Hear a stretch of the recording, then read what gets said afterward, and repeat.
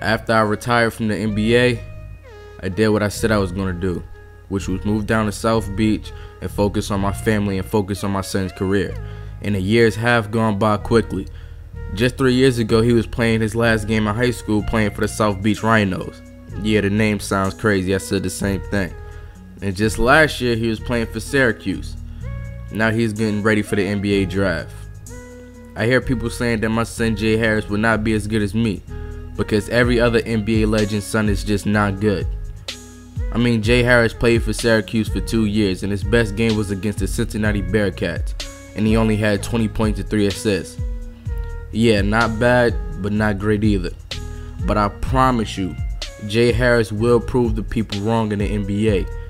He just got drafted to the Chicago Bulls, 29th pick in the first round. Yeah, not good at all. Almost the last pick in the first round. That's not good. But I promise you, Jay Harris will be better than me. And you might ask, who am I? I'm his father, Deshaun Harris.